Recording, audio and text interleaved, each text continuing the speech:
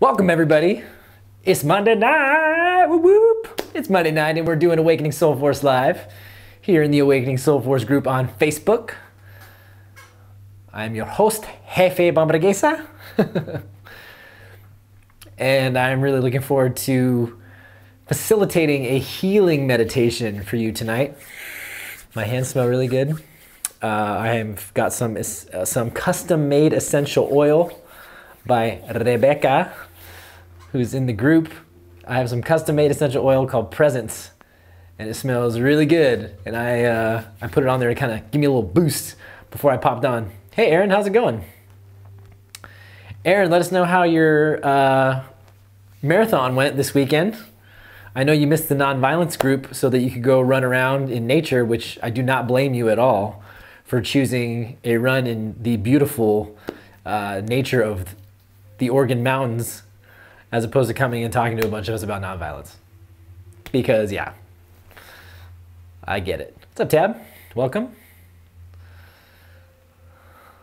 Ana Margarita, ¿cómo estás? Anna's my mom.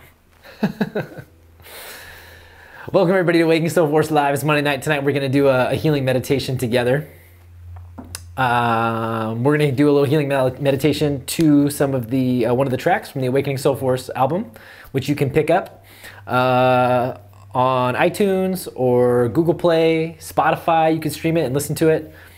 But a really good compliment. Some of them are me actually doing the guided meditation like we'll do tonight, and some of them are just the music as composed by Iran Garcia, who is the very talented music composer who did the custom meditation tracks for the Awakening Soul Force tracks. Speaking of Awakening Soul Force, if you've not had an opportunity to pick up the book, I would highly recommend it. Every once in a while, I remember that I wrote a book called Awakening Soul Force and that it exists and that you can pick it up.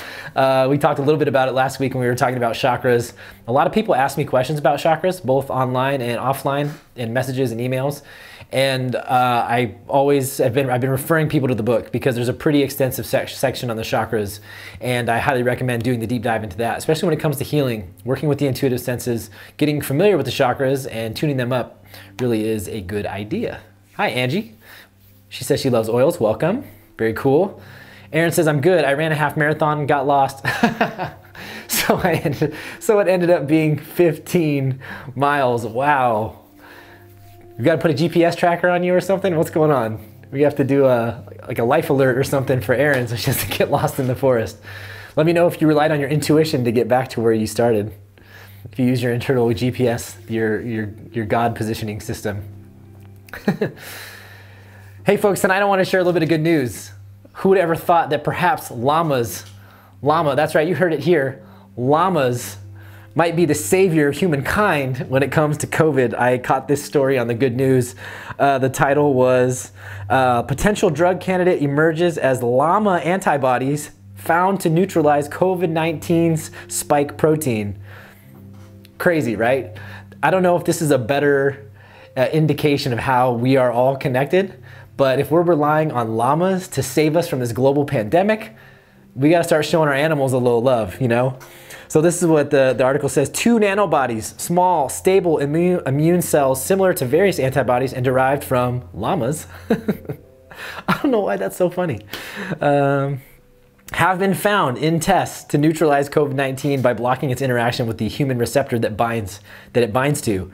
The nanobodies block the attachment of the COVID-19 spike protein by targeting a region of the protein immediately adjacent to and slightly overlapping the region of the cell where COVID-19 binds and enters. Both llama antibodies or nanobodies were shown to neutralize the live COVID-19 and showed particularly high potency and increased neutralization potential when combined with a human antibody. These findings were published in the Nature Structural and Molecular Biology paper. Kind of wild. It looks like they go into a little bit more detail. The research was funded by the Rosalind Franklin Institute, a medical research center supported by the United Kingdom government, which has filed the patent on the nanobodies. Kind of interesting. So, a little good news. There's some headway being made in the scientific community regarding the coronavirus, and I just thought it was really funny that the nanobodies were coming from llamas. And I made a joke about it earlier because my sister used to do this thing when she was younger. She used this thing called the llama dance. And if I could even replicate it, I would do it for you guys. But it's so so silly, and I can't. But my sister used this like little dance where she would like scoot her feet and her hips in front of her and like bob her head, and we called it the llama dance.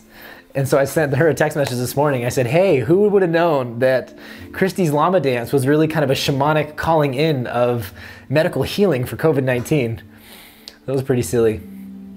Tab says, are they Obama llamas? You know, it's funny that you rhyme those two words. I wrote a script back in the day when I was writing some sketch scripts. I did a whole sketch about calling into Obamacare, and it was like an Obama impersonator calling into Obamacare trying to get his stuff figured out, and it was a silly thing. So one of the jokes was he calls in and it asks for his name, and he says President Barack Obama, and then the automated system goes hesitant walking llama, is that correct? So that's funny that Tab made that joke, because I don't know, back in the day I wrote a joke about Barack Obama and llamas. Aaron says, I will Venmo you cash if you attempt the dance. Hey, that's a fair deal. Unfortunately, this shot's too tight for it. Otherwise, I will. Maybe we'll do a little post later on Instagram. All right, everybody. Oh, it looks like my microphone, it's funny, I turned around the mic so I could see the battery power on it, and it was started at 2 bars, and now just a couple minutes in, it's showing me it's down to 1 bar. So I'm trying to decide if we just try to get into this meditation and heal, or if I'm at risk of running out of... Tab says, I'll pay you not to dance. That's okay, now we've got a bidding war. Do I hear 100 for the dance, 100 for the dance, 200, 200 for not the dance? Here we go. All right, just because the receiver is looking like I'm on 1 bar and it's giving me a little warning, I'm gonna go ahead and let's get into the meditation for tonight. So for tonight's meditation, we're gonna do a healing meditation. And what I wanted to talk about in regards to the healing meditation is when I talk about a healing meditation and how we're gonna move forward with tonight's process, a healing meditation is essentially an opportunity for us to get quiet, to get connected to our higher self, and to connect to God source energy, to universal, compassionate, loving awareness, and welcome in that vibration and energy and hold space for our healing. So we talked a little bit about last week, just on kind of a massive like collective consciousness scale, what we're doing here and how we can really hold space for the new story of humanity to emerge. What we do in our healing meditations for ourselves is very similar, except what we're gonna do is hold the space for the potential for healing, whether it's emotional, it could be physical as well. I've been working on my knees because I was definitely feeling like I was starting to get arthritis in my knees, and my knees have been hurting for months and months and months. So I started to change my workout routines, my stretching routine, and I've also now done some, a couple times a week, I'm doing Reiki on my knees, where I'm actually putting my hands on my knees, and I am visualizing bringing in healing energy into this area, but I'm also visualizing clearing out any of the junk, and I'm visualizing the repair of the tissue. So what we're gonna do tonight is we're gonna do a healing meditation where we get centered, we get connected, and the first half we're gonna do a clearing. So we're gonna get rid of any junk that might be in, let's say, the chakra that you wanna work with, or the physical part of your body that you wanna heal. We're gonna clear it, and then we're gonna repair it. So that's what tonight's meditation is basically gonna be. So before we get into it, I want you to just pick something in your mind. You can refer back to the chakras last week. And you can pick an emotional or energetic healing in one of the chakras, either the sacral chakra, the root chakra at the base, the sacral chakra, the solar plexus, the heart, the throat, the third eye, and the crown. Pick any of those centers to heal and focus on tonight, whatever comes up for you. Or you could actually pick, it could be an entire body, like an energetic cleanse for your entire body, or you can pick a physical ailment. So you could have like shoulder pain, you could have knee problems, ankle problems, or something like that. And you can pick that to focus on, and I'll give you a little guidance and direction on how to do that.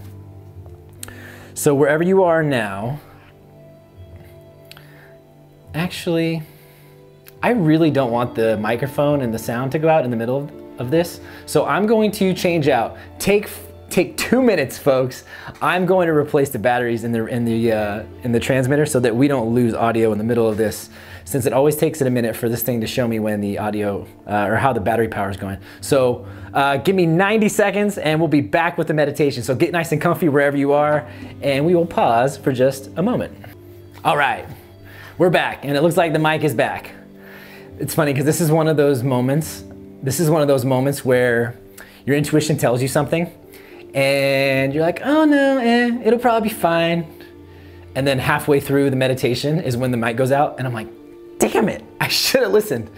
Because as I was setting up tonight, I said, you know, I'm gonna spin the thing around so I can actually see the battery levels on the microphone. Because usually it faces the camera person, but because the camera person is also in front of the camera, I had to switch it around. And so the fact that I already did that tonight and then it showed me that it's running out of battery, it makes sense for me to listen to my instincts on this and just fix it. So there we go. Microphone problems solved. Both the receiver and transmitter, 3 bars. Now we're ready to rock and roll. So I hope you had an opportunity to go ahead and just get comfortable wherever you're at as we prep for this healing meditation. I'm gonna switch the meditation track here in just a moment. This is the rhythmic breathing track. This is one of my favorite tracks on the whole album. Aaron did such a great job.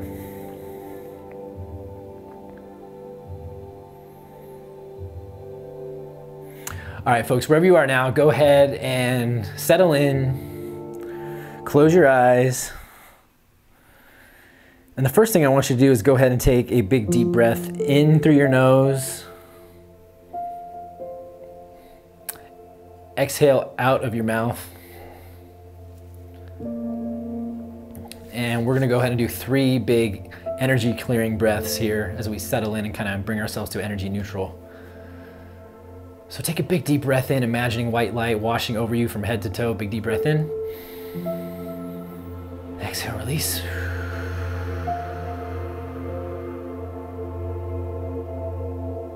Another one, big deep breath in. Exhale, release.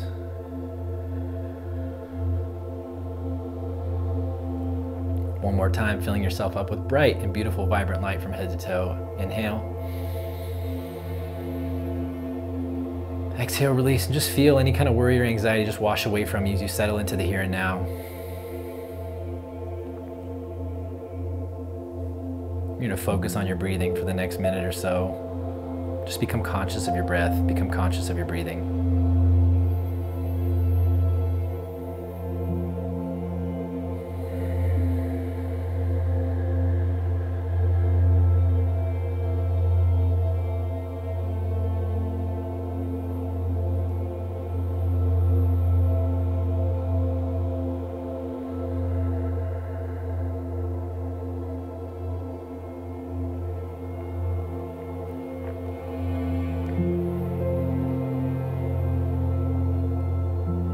Turn your awareness to the base of your spine, and on your next inhale, I want you to breathe in deep and imagine a big ball of white light springs from the tip of your tailbone. Inhale, roll that ball of white light up your lower back, up your spine, all the way up between your shoulder blades, all the way to the crown of your head. Feel this bright and beautiful light sort of dance and sparkle atop the crown of your head. And feel that light really start to expand as you breathe deeply from the crown of your head, and expands outward, surrounding you in a bright and beautiful golden white light that radiates from the crown of your head and all around you.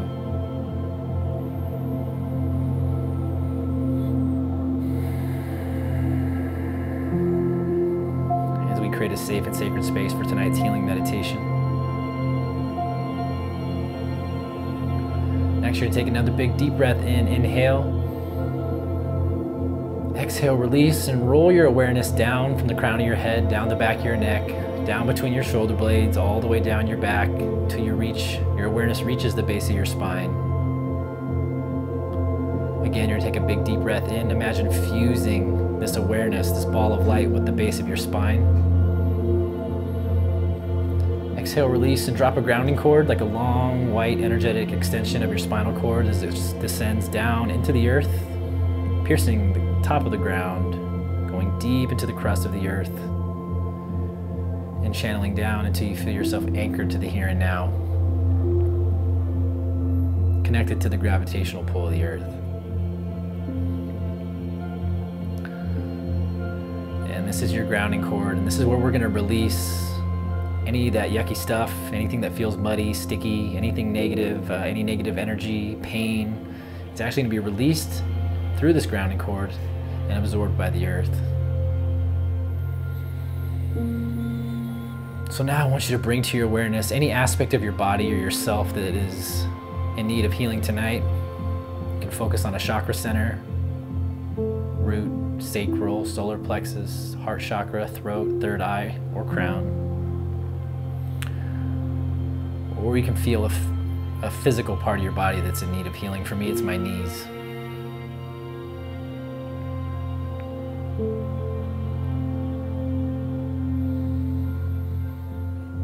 So now I want you to turn your awareness to whatever part of your body you want to bring healing into, and we're just going to breathe for the next 30 seconds. Just really focusing your attention on this area.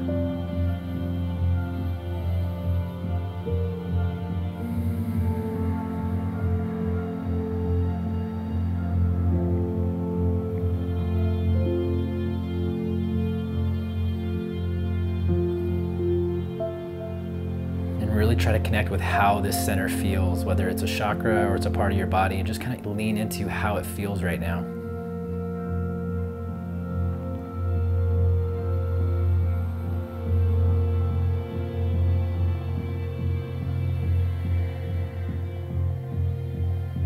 Now we're going to enter a cleansing process, and this process is essentially going to look like you taking a big deep breath in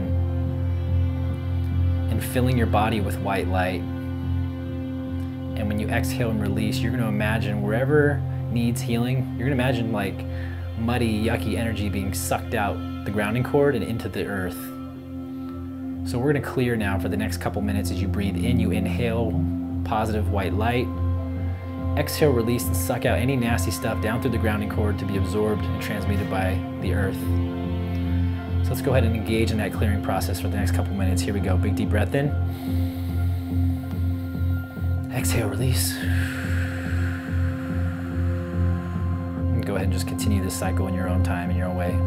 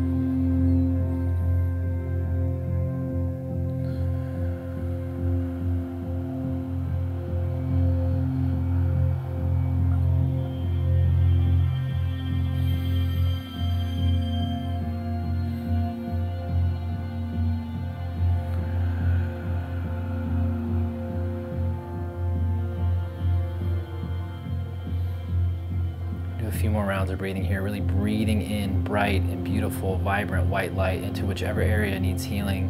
And every time you exhale, you feel anything that no longer serves you being pulled down that grounding cord to be absorbed, transmuted, and transformed by Mother Earth. Let's do a few more big, deep clearing breaths.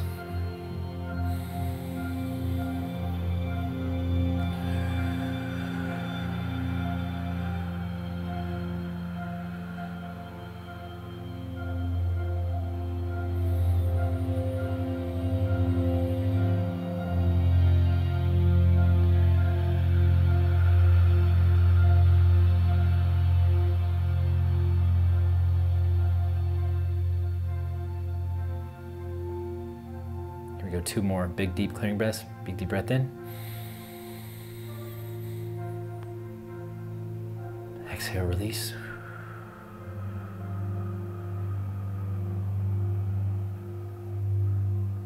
One more time, big, deep breath in.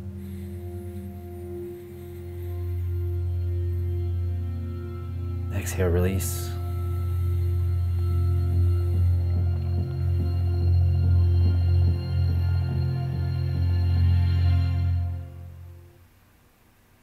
Good, and now we're going to shift our attention and set the intention to begin to repair. Now we're going to repair. So we worked on clearing out first. Now we're going to enter into a repair process. So now as we shift gears here, we ask God, we ask loving awareness, spirit, universal loving vibration to bring in healing and renewal for our highest good, to bring in the blueprint, the template, the inspiration to recharge the energy center or to revitalize the part of our body that is in need of healing. So as we shift our awareness to that aspect, for example, as I go and work with my knees and what I've cleared out, I'm going to imagine what it feels like for the joints to be flowing in a fluid motion, to be moving, to be running, jumping without pain. I'm just going to visualize in my mind's eye. I'm also going to feel it in my body, as if I was actually able to move and do the things that I want to do without any pain, without any tension in those joints. So if you're working with physical pain, I want you to go ahead and do the same thing. Just imagine and visualize and feel with your energetic body what it's like to repair, and like that you're already there. You're holding that space for the end result. It's already happened, and that's what we're really calling in right now as we enter this reconstruction process. And if you're working with energy, you're going to continue to work with the color light that the chakra needs. So if you're working in the sacral chakra, bring in red light. If you're working, the root chakra, you're bringing in red light. The sacral chakra is orange. Solar plexus, we're bringing in yellow light. Heart chakra is green. Throat chakra is turquoise blue. Third eye is indigo or violet. And then the crown chakra is either violet or white light. So as you work in the chakra center, call in the energy and the inspiration for where you are when you're actually fully healed and whole. We're calling in that dimension and aspect of ourself into being right here and now, as it already has taken place, and we're just choosing that outcome in the future. So this could be stepping into feelings of empowerment if we're working with the solar plexus. It could be open to pleasure and joy if we're working in the sacral chakra. It could be feeling grounded and stable if we're working in the root. It could be feeling a great sense of compassion and love, both giving and receiving in our heart center. It could be having a strong voice and articulating yourself clearly through your throat. It could be having spiritual vision and insight that you've been calling in and need to guide your intuition. So go ahead now and focus just on that positive result for the next couple minutes. We breathe.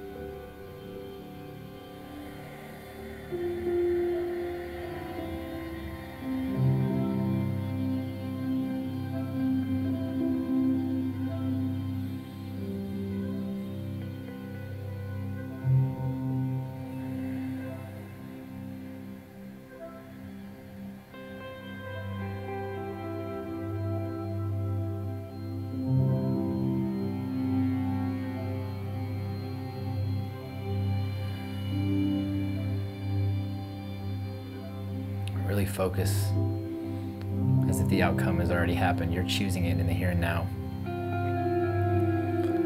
You can ask loving awareness, you can ask God and Spirit for support in this effort, for inspiration.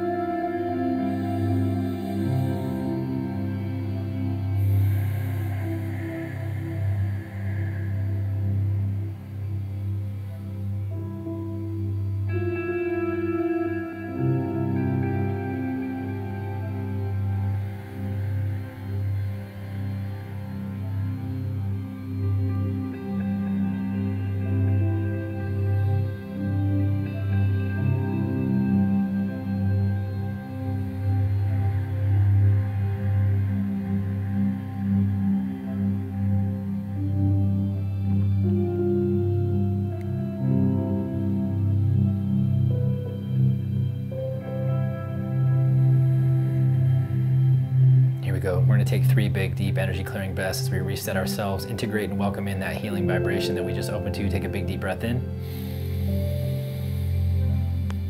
Exhale, release, letting go of anything that no longer serves you, really feeling that potential to heal and to fully become whole again as it anchors into your body, into your cells, into your DNA, into your energetic system. Take a big, deep breath in, welcoming in that positive vibration.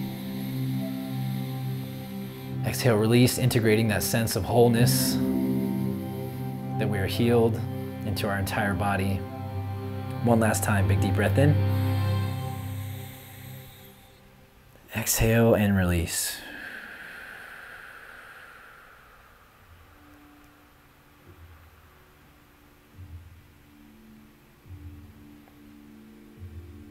Good, go ahead and give thanks for this opportunity to connect.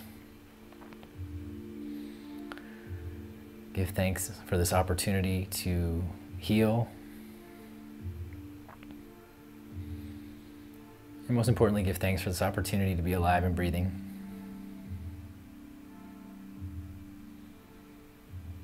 Go ahead and wiggle your toes. Go ahead and roll out your shoulders. Wiggle your fingers. As you slowly come back to and become aware of the present here and now.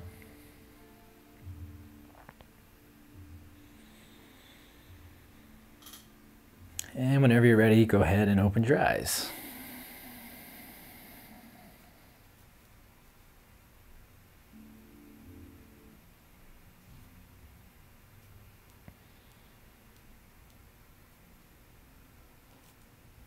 Very good. So there you have it, folks. Little energy healing practice that we just went through. Getting into a quiet, safe, and sacred place. And then engaging in the process of clearing out anything that no longer serves us. Any junk, any debris, energetically, physically, for a few minutes, and then shifting over into welcoming in the potential for realizing the healing that we want to claim for ourselves.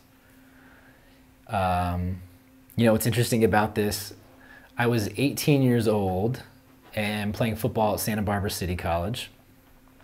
And this practice was very much already on my radar because I started meditating at 14. You know, my family was very open, so we were working with tarot cards and, you know, dabbling with automatic writing and working with guides and hands-on healing and stuff like that. And I remember tearing up my ankle pretty good in a game, at practice. So it was an ankle that I had hurt before, but at practice, you know, kind of everyday normal practice stuff, but somebody dove in my leg for some reason, which you don't do at practice. Especially when, I mean, I was a starter, so you don't usually dive at the starting running back or any starter's legs at practice. And somebody just square landed on my ankle while it was kind of back and fully extended, rolled it. I couldn't walk for like 2 days. Totally ballooned up, super swollen. And over the course of those 2 days, I couldn't even walk. I was actually on crutches for a couple days. I didn't practice the last couple days of the week. I didn't participate in any of the drills or anything on the Thursday and Friday leading up to the game on Saturday. But what I did relentlessly in the time that I could was I did an energy healing practice very similar to this. And lo and behold, come Saturday, I woke up with crutches next to my bed and I decided to stand up and see if I could do it. And sure enough, I was walking. And not only did I walk, but I played in the game that weekend and had a really good game. And I did, you know, wrap and care for and nurtured the ankle for the rest of the season. But somehow I made it. Somehow something about it, I think, worked. And that's when I became sold on this practice of energy healing and working with your own energy to heal. It's much more powerful when we have a regular practice, and it's much more powerful when we do it on a maintenance basis. We don't do it just when we're in need, which I think tends to happen.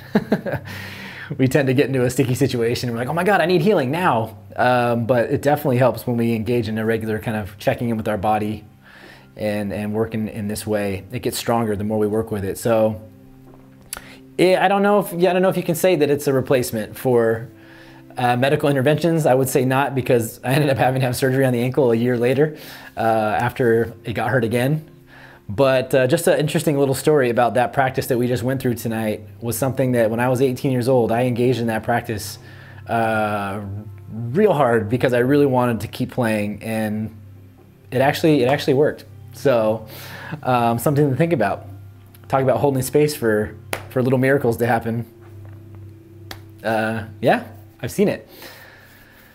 And she says, have you tried yoga for your knees? I have started doing more stretching, and I just started doing some more yoga, Angie. So yeah, I think it's a lot of it's to do with stretching. I also I began, again, talking about being a football player. I went real hard training wise. You know, I played up until my sophomore year of college, and afterwards I trained for years, still really hard, as if I was still gonna like play in a game or something. And eventually I was like, you know, I don't think I need to keep doing this. But I think I wore a little bit of, I think I've worn the tread on the tires a little bit. So the stretching has really helped. Trying to, you know, remove foods that cause inflammation is very helpful as well. I've been trying different movements and stuff.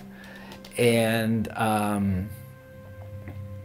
also I've just really been engaging the last couple of weeks, every couple of days, like every other day I'm doing an energy session on the knees. And I'm feeling a difference. So am I doing all the right things in a way? Yeah, I'm tackling it with my nutrition, I'm tackling it with stretching and exercise, but I'm also doing the energy side of it, and it's feeling significantly better the last couple weeks. So what's the magic bullet? I don't know. I think it's a combination of all of it, you know, but I think it's a really important thing for us to get in the habit of really holding space for ourselves for healing, you know, to be able to rejuvenate aspects of ourself, not only emotionally and mentally and intellectually and spiritually, but physically too. There's really something to it. You know, I think there's even been studies done for people who have a positive outlook when they're fighting,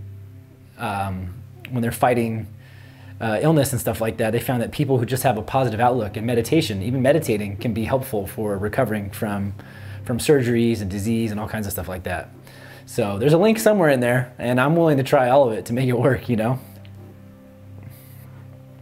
What foods are good for healing you? Deanna, that is that's a big question, because it kind of depends on what's going on. There is a great book. It is not in here. Rebecca might know. I have a book. It's a nutritional healing book, and I've used that as a reference. I can't remember who the author is. Maybe Rebecca can help with that. She says it's amazing your parents supported growth in that way. Yeah, they are so awesome. They are amazing. I'm very lucky. It's their fault Awakening Soul Force exists. Aaron Lee, Tiger Balm helps for sure. I use it on my joints. Yeah, especially you as a runner, Aaron, as an athlete, it probably would be good for you to do some like energy healing on a weekly basis, and especially in your joints, because running is such a repetitive thing. It can take its toll.